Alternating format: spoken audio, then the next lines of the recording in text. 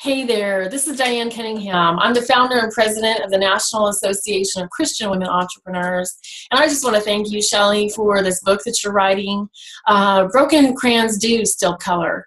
And dirty paintbrushes still hold paint, and they still can create beautiful things. And so we are all walking this path. We are all doing the best we can. We're all learning, growing, and changing. I am a masterpiece, and so are you. Thank you, Shelley, for this beautiful work that you have taken on and all that you are doing in the world. I'm so proud of you. Thank you for including me in being a part of your journey.